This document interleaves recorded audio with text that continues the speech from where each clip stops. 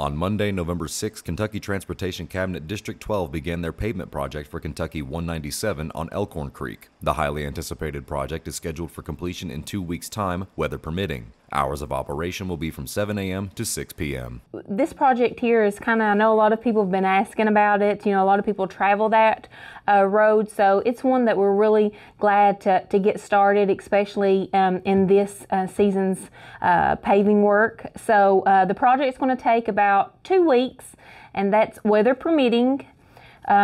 Crews will work out there from about 7 o'clock to 6 o'clock each evening. So 7 a.m. to 6 p.m. each evening. And while that's going on, you can expect one-lane traffic and delays through there.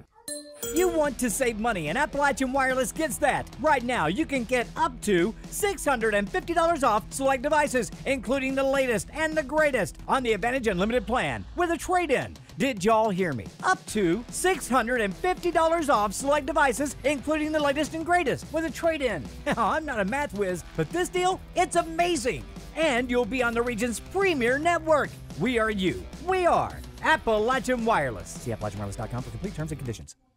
The Cabinet says this project will be good for the community. During the paving, motorists can expect some delays and single-lane traffic in the area.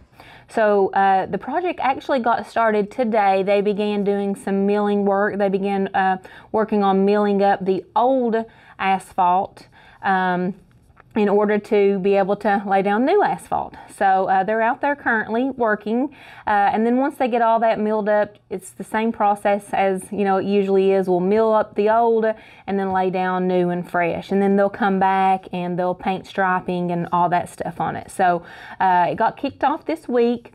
Work's expected to last for two more weeks, and it's just going to be a good project and a good one for that community. Reporting for Mountaintop News, I'm Nick Collum.